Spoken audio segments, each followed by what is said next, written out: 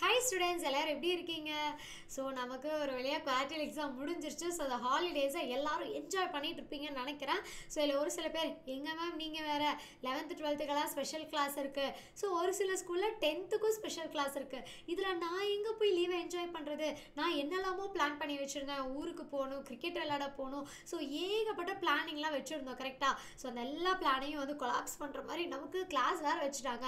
But பரவாயில்ல, public exam முடிஞ்சதுக்கப்புறம் நீங்கள் ஜாலியாக என்ஜாய் பண்ணலாம். அப்போ நீங்கள் இருக்கிற இந்த கொஞ்சம் டைம் எல்லாத்தையுமே வந்து ப்ராப்பராக யூட்டிலைஸ் பண்ணி பக்காவாக ஷெட்யூல் பண்ணி படிச்சிங்க அப்படின்னா சூப்பராக மார்க் ஸ்கோர் பண்ணலாம். அண்ட் உங்களோட ஹாலிடேஸை நீங்கள் சூப்பராக ஜாலியாக என்ஜாய் பண்ணலாம். ஸோ இந்த ஹோல் ஹாலிடேஸில் எல்லா டேவும் நான் படிக்கணுமா, காலையிலேருந்து நைட் வரைக்கும் படிக்கணுமா அப்படின்னு கேட்டால் கண்டிப்பாக கிடையாது.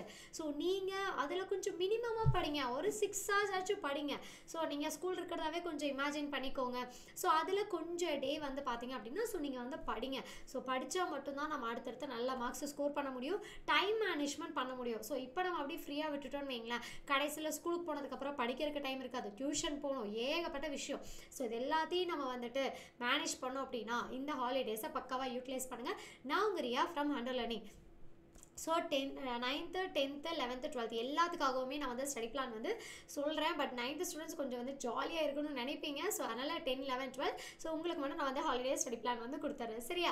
ஸோ இங்கே நமக்கு வந்து 11th and 12th toppers batch வந்து விஜயதசமி அன்றைக்கி லான்ச் பண்ணுறோம். ஸோ மறக்காமல் நீங்கள் வந்து ஜாயின் பண்ணிக்கோங்க. ஸோ அதில் உங்களுக்கு என்னென்ன பெனிஃபிட்ஸ் இருக்கும் அப்படின்னா டெய்லி 2 hours லைவ் கிளாஸ் இருக்குது, ஃப்ரீ கைட் புக்ஸும் வந்து கொடுத்துருவோம்.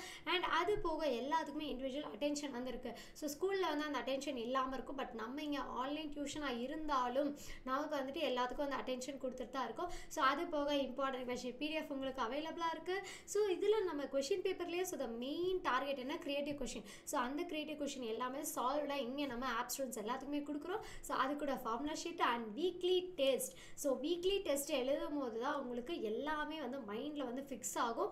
ஸோ நீங்கள் வந்து எல்லாம் படிச்சிடுவீங்க, பக்காவாக படித்து முடிச்சிடுவீங்க. ஆனால் டெஸ்ட்டுன்னு ஒன்று எழுதியே பார்க்க மாட்டீங்க. ஸோ டெஸ்ட் எழுதி பார்த்தா மட்டும்தான் நமக்கு வந்து எல்லாமே மைண்டில் ஃபிக்ஸடாக இருக்கும் அண்ட் நல்ல மார்க்ஸ் வந்து ஸ்கோர் பண்ண முடியும்.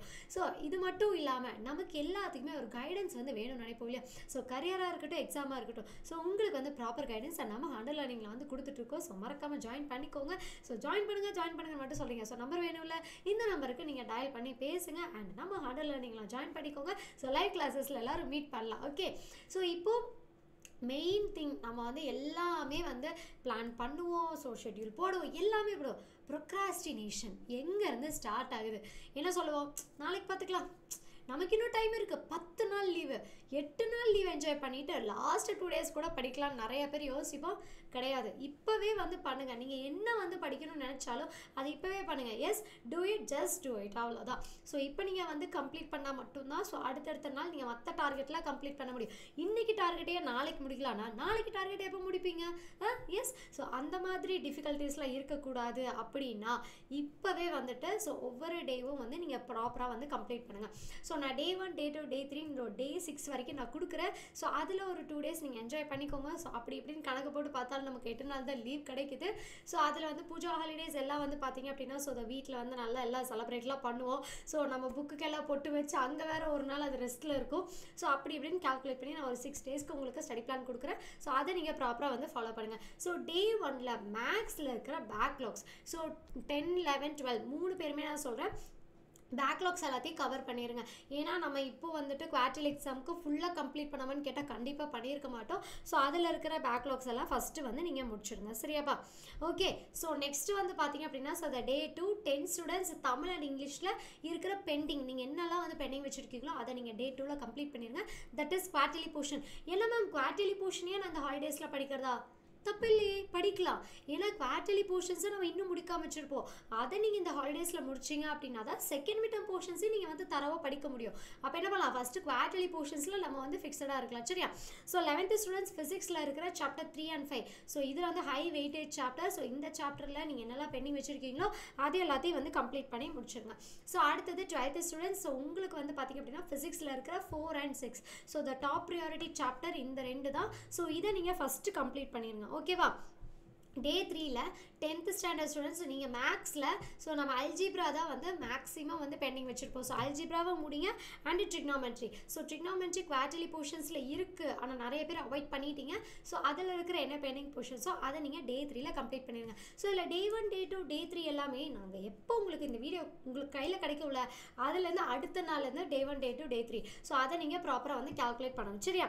ஸோ அடுத்தது 11th students கெமிஸ்ட்ரியில் chapter 8 and 11. So இதில் இருக்கிற நியூமரிக்கல்ஸ் எல்லாமே வந்து கொஞ்சம் ஒர்க் அவுட் பண்ணி பார்த்துருங்க. சரியாப்பா? ஓகே. ஸோ அடுத்தது 12th ஸ்டூடெண்ட்ஸ் உங்களுக்கும் அப்படியே தான் சாப்டர் 8 and 12. ஸோ இதில் இருக்கிற நியூமரிக்கல்ஸ் முடிச்சிருங்க. ஸோ ஆர்கானிக் வந்து டிஃபிகல்ட்டு நிறைய பேர் வந்து குவார்ட்டர்லி எக்ஸாமுக்கு பெண்டிங் வச்சுருப்பீங்க. ஸோ யாரெல்லாம் பெண்டிங் வச்சிங்களோ அவங்க எல்லாருமே இப்போ வந்து முடிச்சிருங்க. சரியாப்பா? அடுத்தது டே 4ல் ஸோ சயின்ஸில் வந்து பார்த்திங்க அப்படின்னா சாப்டர் 2 and 4 சோஷியலில் ஹிஸ்ட்ரியில் இருக்கிற டீட்டெயில்ஸ். ஸோ ஹிஸ்ட்ரி டீட்டெயில்ஸ் ரொம்ப பெருசாக இருக்குதுன்னு சொல்லிட்டு நீங்கள் வச்சுருப்பீங்க. ஸோ அதெல்லாம் கம்ப்ளீட் பண்ணுங்கள். ஸோ நான் ஹிஸ்ட்ரி முடிச்சிட்டேன் அப்படிங்கிறவங்க எல்லாம் ஜியாகிரஃபியில் இருக்கிற டீட்டெயில்ஸ் எல்லாமே கம்ப்ளீட் பண்ணலாம். சரியா? ஸோ 11th ஸ்டூடெண்ட்ஸ் பயாலஜியில் நமக்கு போர்ஷன்ஸ் வந்து அதிகமாக இருக்குது. பாட்னிலேயே 8 சாப்டர்ஸ் இருக்குது, ஜுவாலஜிலேயே 8 சாப்டர்ஸ் இருக்குது அப்படின்னு லாஸ்ட் அந்த ரெண்டு சாப்டர்ஸை விட்டு வச்சுருப்பீங்க. ஸோ அதை வந்து இந்த லீவில் கம்ப்ளீட் பண்ணிடுங்க. ஸோ இது ஏன் இப்போ கம்ப்ளீட் பண்ணுறோம் அப்படின்னா ஹாஃப் இயர்லிக்கு இதெல்லாம் தான் எழுத போகிறீங்க. ஸோ இதை இங்கே கம்ப்ளீட் பண்ணலாம் அப்படின்னா second midterm portion, half yearly portion, அது போக குவார்ட்டர்லி போர்ஷன். எதுக்காக நமக்கு இப்படி தனித்தனியாக எக்ஸாம் வைக்கிறாங்க? கொஞ்சம் படிச்சு முடிக்கணும் தானே. நீங்கள் இதையே முடிக்காமல் ஹாஃப் இயர்லிக்கு போனால் எப்படி? ஸோ அதனால் இந்த ஹாலிடேஸில் இது எல்லாத்தையும் கம்ப்ளீட் பண்ணுங்கள். ஸோ அடுத்த 12th students பாட்னியில் 5th chapter and ஜுவாலஜியில் 7, 8. சரியா? ஸோ நெக்ஸ்ட்டு டே 5ல் இங்கேருந்து நீங்கள் என்ன பண்ணுறீங்க அப்படின்னா நியூ சாப்டர்ஸ் ஸ்டார்ட் பண்ண போகிறீங்க. நியூ சாப்டர்ஸ் மேம் ஸ்கூலில் நடத்தவே இல்லை எனக்கு எப்படி தெரியும் அப்படின்னு கேட்டால் நீங்கள் படித்து புரியிற அளவுக்கு தான் நான் இங்கே கொடுத்துருக்கேன். ஸோ அதை நீங்கள் லேர்ன் பண்ணிக்கலாம். ஸோ தமிழில் இயல் 5. ஸோ இயல் 5ல் நீங்கள் நார்மலாக லெசன் படிக்கலாம், ஒரே நடை படிக்கலாம். செய்யுள் வந்து நமக்கு நடத்தினா தான் தெரியும், அதனால் நீங்கள் அதை டீலில் விட்டுடலாம். ஸோ அப்புறம் துணைப்படமில் கதை தானே. ஸோ இலக்கணம் கொஞ்சம் கொஞ்சம் புரிஞ்சுக்க ட்ரை பண்ணலாம், கொஞ்சம் கொஞ்சம் நமக்கு நடத்தினா தான் தெரியும். அப்போ துணைப்பாடம் உரைநடை இதை ரெண்டு நீங்கள் படிக்கலாம். சரியா? அடுத்தது 11th பாட்னி ஜுவாலஜி தான் நான் கொடுத்துருக்கேன், that is biology. So biology நம்ம ஜென்ரல் லைஃப்பில் நீங்கள் பார்க்குறது தான் இருக்கும். ஸோ அதனால் நீங்கள் ரீட் பண்ணாலே உங்களுக்கு கண்டிப்பாக புரியும். ஸோ பயாலஜி நீங்கள் டே 5ல் கம்ப்ளீட் பண்ணுங்கள். அடுத்தது ஃபிசிக்ஸில் சாப்டர் 7. ஸோ சாப்டர் 7 நீங்கள் ஜஸ்ட்டு ரீட் அவுட் பண்ணி பாருங்கள். So what are the important questions அதை கேதர் பண்ணுங்கள். ஸோ அதெல்லாம் இப்போவே எடுத்து வச்சிட்டோம் அப்படின்னா செகண்ட் மிட் டர்ம் நம்ம போர்ஷன்ஸ் வந்து கம்ப்ளீட் பண்ணும்போது ரொம்ப ரொம்ப ஈஸியாக இருக்கும். இப்போவே கொஞ்சம் கொஞ்சமாக படித்து ட்ரை பண்ணி பாருங்கள். ஓகே. டே 6ல் சயின்ஸில் வந்து பயாலஜியில் சாப்டர் 19 வந்து பாருங்கள் 10 ஸ்டூடெண்ட்ஸ் அண்ட் சோஷியலாக ஹிஸ்ட்ரி சாப்டர் 6 வந்து பார்க்கலாம். ஓகேவா? ஸோ நான் இதில் வந்து ஹிஸ்ட்ரி நான் பார்க்கல, ஜியாகிரஃபி பார்க்குறேன் அப்படின்னா ஜியாகிரஃபி பார்க்கலாம், இல்லை எக்கனாமிக்ஸ் சிவிக்ஸ் பார்க்குறேன் அப்படின்னா இட்ஸ் அப் டு யூ. நீங்கள் உங்களுக்கு விருப்பப்பட்டதை நீங்கள் வந்து பார்த்துக்கலாம். சரியா? அடுத்தது 11th ஃபிசிக்ஸில் 7th சாப்டர் வந்து பாருங்கப்பா. And 12th students so பயாலஜியில் chapter 6 and வந்து ஜுவாலஜியில் வந்து பார்த்திங்க அப்படின்னா chapter 9, that is பாட்னியில் chapter 6 and ஜுவாலஜியில் chapter 9. சரிங்களா? ஸோ இதை நீங்கள் பாருங்கள். ஸோ மேக்ஸிமம் படித்தா உங்களுக்கு புரிகிற மாதிரி தான் கொடுத்துருக்கேன். ஸோ இதில் கெமிஸ்ட்ரி கொடுக்கல, மேக்ஸ் கொடுக்கல. ஸோ இதெல்லாம் நடத்தினா தான் கண்டிப்பாக நமக்கு புரியும். ஆனால் இப்போ நீங்கள் பார்க்குற சப்ஜெக்ட்லாம் நீங்கள் வந்து சும்மா படித்தாலே கொஞ்சம் கொஞ்சம் நமக்கு அண்டர்ஸ்டாண்ட் ஆகும். சரியா? ஸோ இப்போ இந்த டே 6 வரைக்கும் இருக்கிற ஸ்டடி பிளானை ப்ராப்பராக வந்து ஃபாலோ பண்ணுங்கள். ஸோ இதை கம்ப்ளீட் பண்ணிட்டீங்க அப்படின்னாலே நீங்கள் பாதி கடலை தாண்டுற மாதிரி தான். சரியா? ஸோ இதில் ப்ரொக்ராஸ்டினேஷன் கண்டிப்பாக இருக்கக்கூடாது, ஒழுங்காக படிக்க ஆரம்பிச்சிடணும். ஓகே. ஸோ மறக்காமல் டெய்லியுமே நம்ம லைவ் கிளாஸ் வந்து ஜாயின் பண்ணிக்கோங்க. அங்கே நம்ம நியூ சாப்டர்ஸ் எல்லாத்தையும் வந்து குயிக்காக படிக்க ஸ்டார்ட் பண்ணிடலாம். அண்ட் நம்ம சேனலை சப்ஸ்கிரைப் பண்ணாதவங்களா சப்ஸ்கிரைப் பண்ணிக்கோங்க. அண்ட் இந்த வீடியோக்கு ஒரு லைக் பண்ணிடுங்க. Thank you all.